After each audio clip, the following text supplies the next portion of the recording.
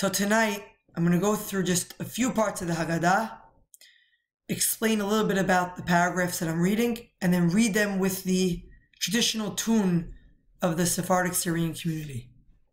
So in the Magid section, we know the famous question, 4 questions of Ma Nishtana.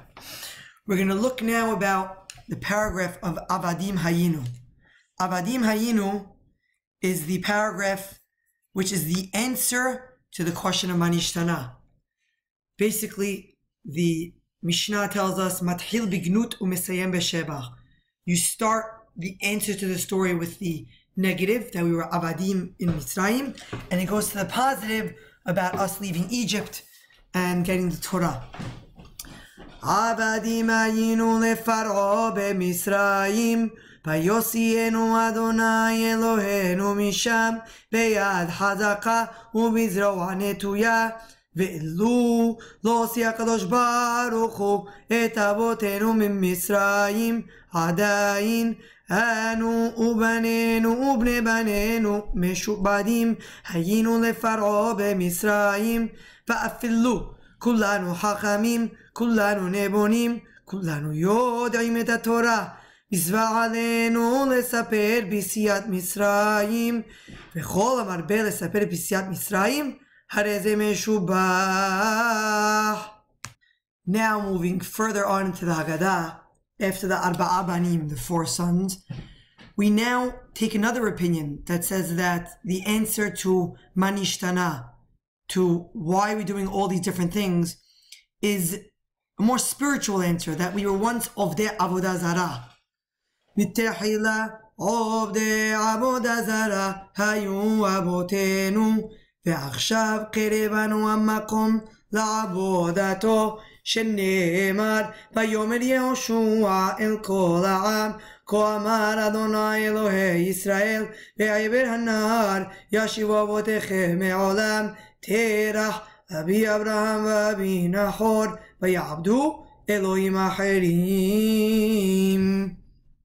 Now this paragraph, Hi She'amda, some people say Vehi She'amda, is a critical part of the Haggadah in that we're declaring that in every generation we have enemies that want to wipe us out, and in every generation God saves us. And the minhag is that we cover the masot and we hold the cup in our right hands. Hi she'amda לאבותינו ולנו שלא אחד בלבד עמד עלינו לכלותנו, אלא שבכל דור ודור עומדים עלינו לכלותנו, והקדוש ברוך הוא מצילנו מידם. And now the final thing that we will look at for tonight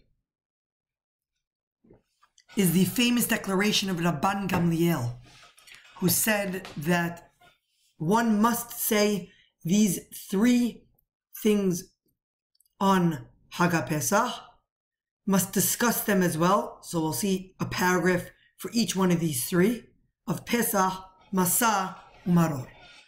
Rabban Gamliel haya omer, kol mi shelo amar, שלושה דברים אלו בפסח, לא יעשה ידי חובתו, ואלו הן פסח, Masa, Umaror.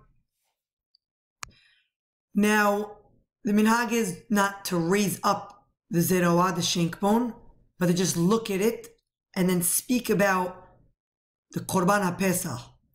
Pesach שהיו אבותינו אוכלים בזמן שבית המקדש קיים על שום מה?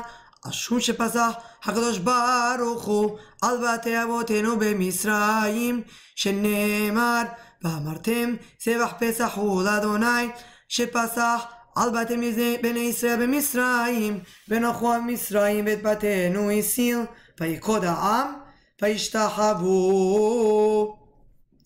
Then we speak about why we eat Masa.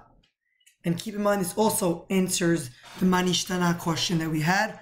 Why are we eating Masa? So we give the reasons of the fact that we were kicked out of Mitzrayim and we did not have time for the dough to rise. And the minhag is to raise up the Masa, show it to the people around the table, and then speak about it. מסע זו שאנו אוכלים על שום מה? על שום שלא הספיק פסחם של אבותינו להחמיס עד שנכלה עליהם מלך מלכי המלכים הקדוש ברוך הוא וגלה מיד שנאמר ויופו את הבשק אשר הוציאו ממצרים ורות מסות כי לא חמס כי חורשו ממצרים ולא יכלו להתמהמה וגם סדה לא עשו להם. And finally here maror, which again answers the question why we tonight eating maror.